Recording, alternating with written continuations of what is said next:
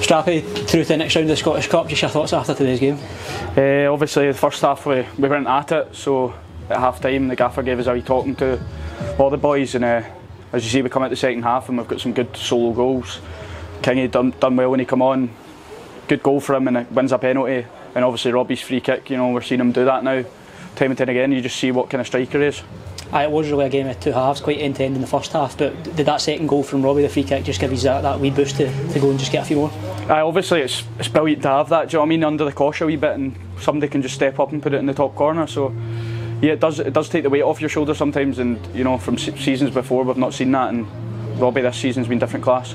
Seeing Kingy get his first goal, you know, you must be delighted for him. 100%, he's a great boy round in the group, so obviously I've not seen him do that before, so that's brilliant for him. And then obviously winning the penalty as well, and Gills steps up, takes it. So I think Gills is on maybe the most goals he scored in a season as well. So I think the boys are happy. Obviously we didn't start well, but that second half just shows what we've got, and at home it's good to get another win. Was there no discussion about that penalty and just Gills always? I think Kingy wanted it, but what can you say? Gills has stepped up time and time again and put them away. So you know, it's not just because it's a different in the cup. It's just a different game. It's in and out every week. If it's a penalty, Gills is taking it.